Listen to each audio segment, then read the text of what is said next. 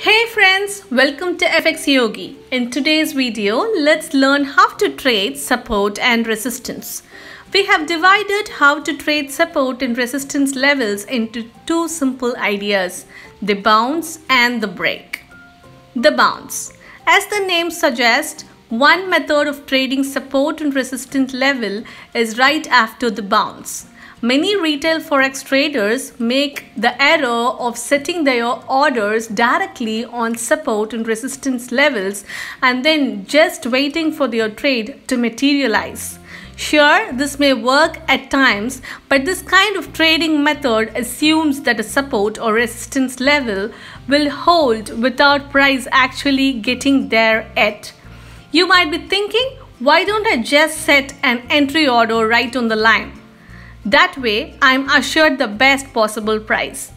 When playing the bounce, we want to tilt the odds in our favor and find some sort of confirmation that the support or resistance will hold. For example, instead of simply buying right off the bat, we want to wait for it to bounce first before entering. If you have been looking to go short, you want to wait for it to bounce off resistance before entering. By doing this, you avoid those moments where price moves fast and breaks through support and resistance levels. The break. In a perfect forex trading world, we could just jump in and out whenever price hits those major support and resistance levels and earn loads of money. The fact of the matter is that these levels break often, so it's not enough to just play bounces.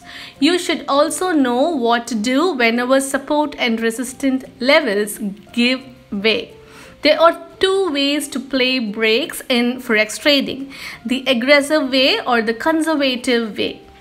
The aggressive way. The simplest way to play breakouts is to buy or sell whenever price passes convincingly through a support or resistance zone. The keyword here is convincing because we only want to enter when price passes through a significant support or resistance level with ease.